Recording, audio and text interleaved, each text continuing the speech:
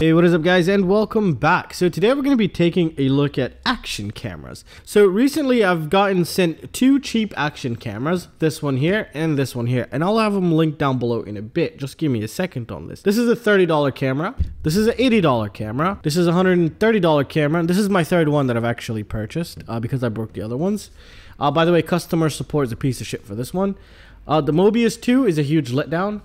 The Runcam is okay, it'll get you going, I don't mind. I've got two of them because I saw a combo with a battery, an extra battery, so now I have 3 batteries and two cameras, which is really nice. And my main driver, which is the GoPro Hero 5 Session here. This is my third one also. Let's talk about these cameras. Now, this one right here is the one that stood out the most, and this one's only $80. Now, I came into thinking that there's no way in hell that, you know, anything can beat a Firefly in terms of cheap budget action cameras, but to be honest, I think I'm wrong. This is possibly a rebranded Hawkeye Firefly. They perform just about as good. This one's slightly better in terms of content bitrate. This is a static, like very stable 50,000 kilobits per second, which is its bitrate, and this one's around 35,000, capping around 35,000 here. This one is hitting 4950 just constant. So the overall image quality is slightly better on this. However, I tend to like this a little bit more. The Firefly, it's 120, I think, just because it's a little bit sharper. But I didn't do any modifications to the default settings when I flew this.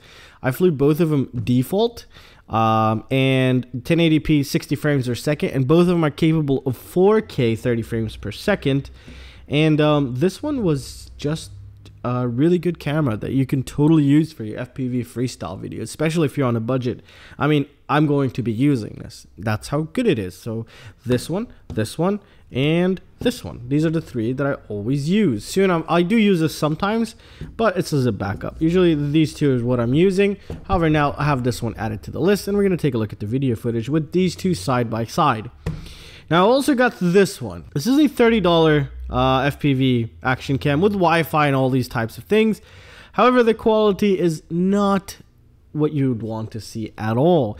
Even as a dash cam for your car, it is really not great. It's kind of like one of those cheap hubs in HD camera drones. That's that type of image quality. It's absolutely terrible, and I will show you that right now.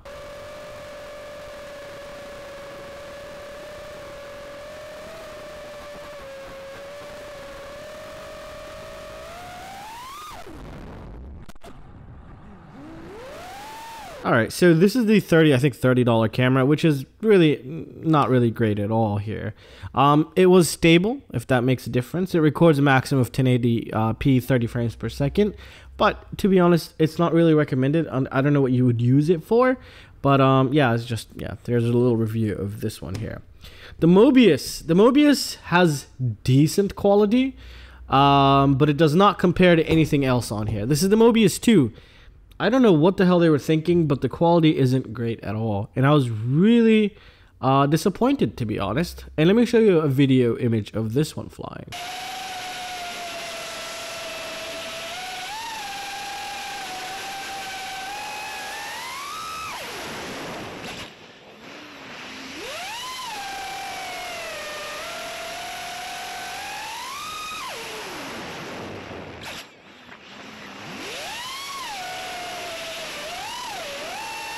So yeah, even then, this still has a lot of features like I think Bluetooth and Wi-Fi that I won't even use. It also has a video output, like if you wanted to use 2 cameras, you can even set this up. But the quality isn't great, and it's you know, I don't look for the best quality on my channel, but something decent that's really nice to watch. This wouldn't be one of them. This is kind of like the camera I would use if I put on a wing, and if I lose it or if it breaks, I really don't care about it. I'm put it in a weird position. This is the type of camera I would use, but as a daily driver, there's way better options for the same price of this, in my opinion. But it's still a decent camera, but it's not something that I would pick up. The Runcam 3S, it's a really good camera. There's videos all over the internet about this camera. It's a really nice camera, and that's why I got 2 of them. They're just a really nice backup in case anything happens to this. And also my Zod Dart XLs take this right in there. So it makes it's just really good. Overall, the footage that comes from the Runcam 3S is totally usable online, especially on YouTube videos. So I really like the Runcam 3Ss here. Now we're going to come down to these. The GoPro is no doubt has one of the most amazing qualities. Unlike the GoPro 7s, those are just insane. Hopefully someday I'll get one, but that's not the point here. We're going to go down to these two here. So these two both have just about the same capabilities, and they both could record 4K 30 frames a second and 1080p 60 frames a second. They have some sort of a slow-mo mode, which I never use. I think it goes like to, I think it's 720p 120 frames per second. We're gonna go over this menu a little bit. They both have touch screens. This one has a distortion. It's not really bad, close to like somewhat of a fisheye effect. You'll see that in the footage in a bit. This one, I think there's one that does have that and one that doesn't. I think this is the one that doesn't have. This is my third Firefly. And if I knew this existed before the Firefly, then I would not have bought my third one. I would have just bought these because these are much cheaper. They're 80 bucks. And the content bitrate is, it's recording at a higher bitrate, which is really nice. And what's so cool about these two is if you could find batteries for this one, then it'll fit into this one. So that's really nice. So basically you could switch out the batteries back and forth. So if you can't find batteries for this one, just a Firefly battery will work just fine. And that's what I've been doing here, especially now that I broke 3, I have 2 extra batteries. So in total I have 4 batteries, which is awesome, really. So let's turn this guy on here. Now don't forget, this one's only $80. I was really surprised. Imagine it just doesn't want to turn on here. So let's clean this up. Now this does come with a couple things, which I'll show you in a bit. Something like a cleaning cloth, the mounts, you know, the waterproof mount and stuff. By itself, it's not waterproof, but it does come with the waterproof cover. Kind of like the same type of the GoPro packaging. That's the way it comes. You get like, you know, like a pole mount and some lanyards, a USB. You don't get a charger, but you get a USB, and it's micro USB, by the way, and the battery is removable. Now it is also touchscreen. However, the screen, it's decent. It's not, I don't feel like it's as good as the Firefly one. However, the Firefly has really shitty support, in my opinion. The ones that I broke, I actually contacted them. They just basically said, oh, we just, you know, there's nothing we can do. I asked them, you know, I wanted to buy a new lens and a new screen, and then they just said, oh, you might as well just buy a new one.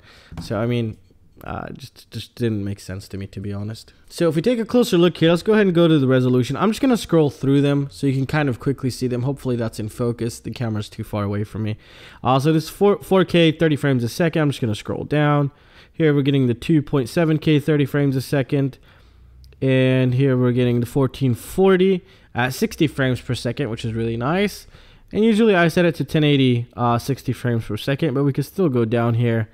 And we can see that we have 720p at 120 frames a second. So if you needed that, you can do that. That's how you can do slow motion. And the minimum is 30 frames a second at 720p. In the options here, it has some of, you know, the things that some people will use, like inside their car as a dash cam. I think that's what they call them. Segmentation, so it can segment the files. Like if you're recording, stop every 5 minutes and start a new recording. You could turn that off, which that's what I have on. Field of view, narrow, wide, medium. It just cuts part of it, just kind of crops the picture a bit. So you just keep it, I just keep it wide. It does have a microphone on board. It's not really the best microphone, but it was decent enough. It was better than this one, that's for sure. The encoding mode, actually I've never even seen this. We could even, oh wow, we could encode it H.265 codec.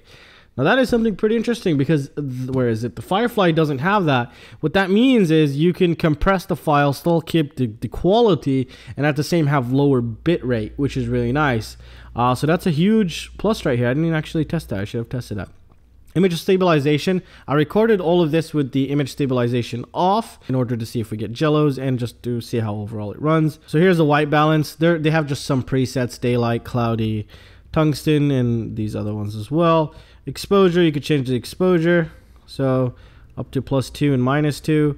And LDC, I have no idea right now what LDC is, but maybe we'll come back to that. You do have Wi-Fi, SD card format, factory reset. What's the start action? So Wi-Fi password and stuff. I don't use this. I don't know if you would want to use this, but that comes back to you. It is a really nice, as you can tell, it's a very nice touchscreen, very responsive, and yeah, it just works really great. It works absolutely phenomenal. So I'm gonna go ahead and show you some of the footage of this one right now, and then we're gonna start kind of comparing them. I'll just show you footage of back and forth between these two here. On the same day, right after each other, I was flying them. This one I already showed you footage of that one. I think I showed you the Mobius, so I'll just I don't know. The Mobius it was a huge letdown, to be honest. But this one is a really, really great option for $80. Really great option. And I'm really liking this camera quite a lot, actually. Low light performance, have no clue, but don't expect much. So just giving you the worst case scenario. I haven't tried it in low light environment. Just nice little cloudy sunny days. It's doing decent. Nighttime, obviously, I don't think they're gonna work that great. Nothing really works that great. And well, I really hope you guys enjoyed the video. I'm gonna leave you with the flight footage from these two, and I'll see you in the next one. Peace out, guys.